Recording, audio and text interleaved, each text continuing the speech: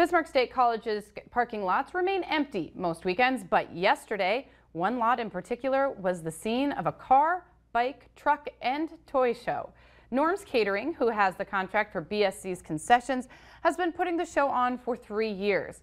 Founder of the show, Norm Stetson, says the idea came about when he noticed the MDU Community Resources Bowl parking lot sitting empty most weekends. A car enthusiast himself, Stetson thought this type of show would work. We have a couple street rods ourselves, and we usually go to the car shows, and I'm a big toy collector, so between the buddies with the cars and the buddies with the toys, we kind of combine the two.